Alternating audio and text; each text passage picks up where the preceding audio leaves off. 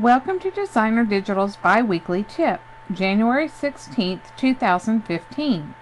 This week, how to use brushes with layer masks in Photoshop and Element. When I was learning Photoshop, I confess I was a little intimidated by layer masks. Now I really enjoy using them to blend a photo into a page using brushes, and it helps me get more out of my brush purchases. Now I wonder why I resisted for so long. Hopefully this will demystify layer masks for you too. To follow along, open up a piece of plain digital paper like one of Maplebrook Studios' linens or Katie Petit's new crafted cardstock or any of the plain cardstocks. Open a photo and drag it onto the digital paper using the Move tool. Click to select the photo layer if it's not already selected.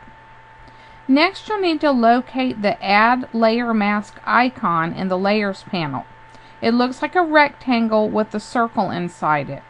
In Photoshop, you'll find it at the bottom of the Layers panel. In Photoshop Elements, you'll find it at the top of the Layers panel, and it looks more like a square with a circle inside. Now, this was added to Photoshop Elements in version 9. So if you're using an earlier version, you're going to need to upgrade to use layer masks with this technique. Alt-click or on a Mac system option-click on the Add Layer Mask icon. Now don't panic because at this point your photo totally disappears. If you look over in the Layers panel, you see that the layer mask is black and then it's completely covering that photo layer. Next, press D or X on your keyboard to change the foreground color to white.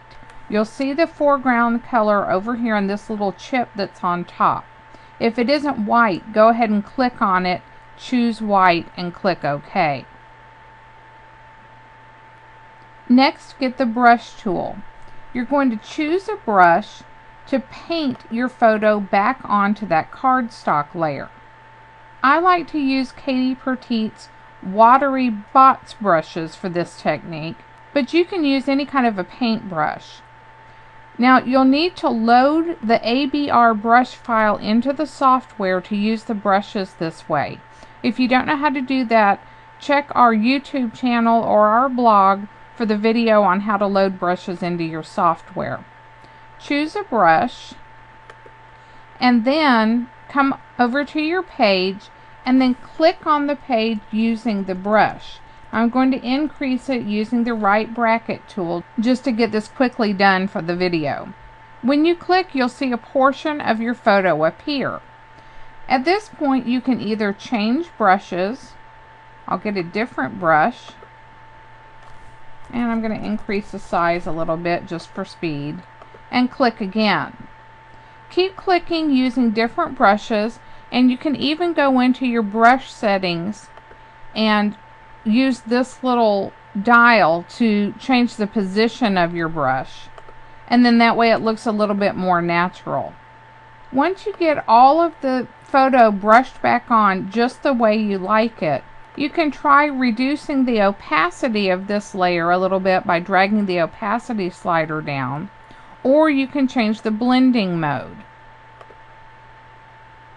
This helps some of the texture from the paper show through, and it finishes your effect. There are so many variations on this technique. You can use a shaped brush like a heart or a star or a photo block and click once with it to bring the photo back in that shape. Or you can use a round brush and scribble across your page to bring back your photo in a few thick swishes. Using your own creativity, you can get some really great effects using your brushes and the layer mask function. Thanks for watching, and be sure to check back in 2 weeks for the next Designer Digitals tip.